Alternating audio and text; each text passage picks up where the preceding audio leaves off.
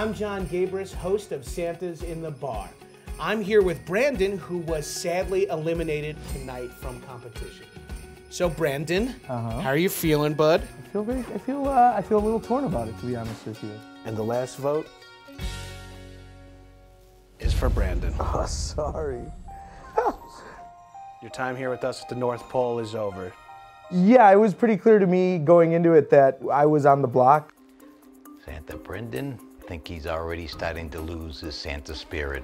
Because at this point, everybody's here for spirit, so it's really all you have to gauge the other people off of is their performance in the challenges.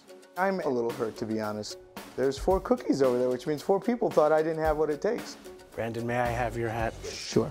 Would you do anything differently in hindsight now? You know, my personality only bends a couple different ways.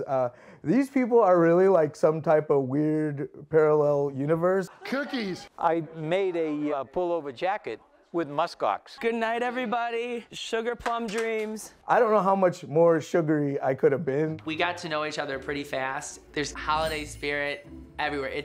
It's a Christmas explosion. And there's only so animated I could be. Cookies! Oh.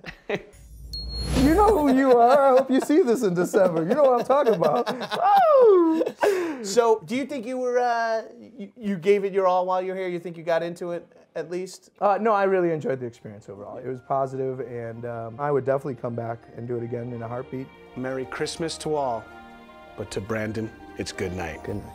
Keep your spirit, Brendan. I will, buddy.